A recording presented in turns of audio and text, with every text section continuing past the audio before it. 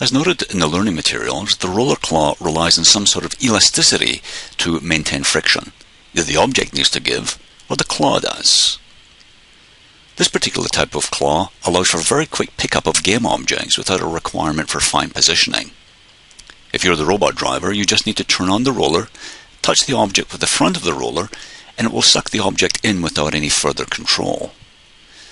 As we can see in this Autodesk Inventor model, this particular type of roller claw is set up using gear feeder wheels.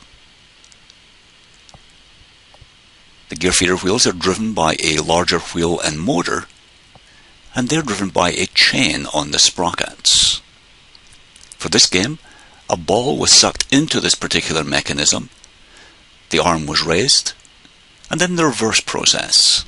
The motors were reversed and the ball was dropped into a hopper.